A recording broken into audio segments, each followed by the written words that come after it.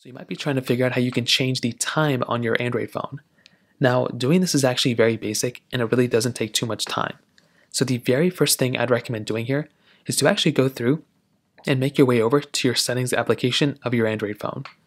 Now, every Android phone has some feature set like this to change the time on your phone, but it is different per device. So what I'd recommend doing here is finding the search button within your Android device settings, just like so, and searching up something that basically looks like time. So all you're going to want to do is search up time, and you should find the date and time settings that come up just like this. So what you are going to want to do now is you want to tap on date and time, and it will go ahead and specify exactly where those specific, options are. So what you can do here is you can tap on date and time, and this specific panel is going to come up. Now what you're going to want to do for the most part is basically turn off this automatic date and time option.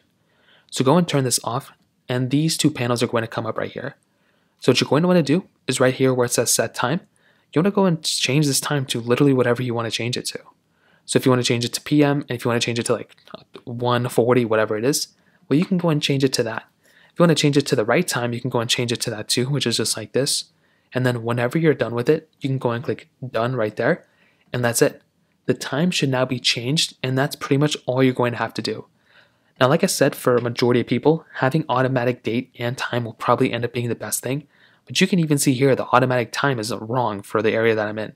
So turning it off is probably another option you have, and then changing the time to exactly what it is probably will end up fixing it for a lot of people. So that pretty much covers it up. If you have any other thoughts or questions, let me know in the comment section below. Hit the like button, that would mean so much, but definitely hit that subscribe button.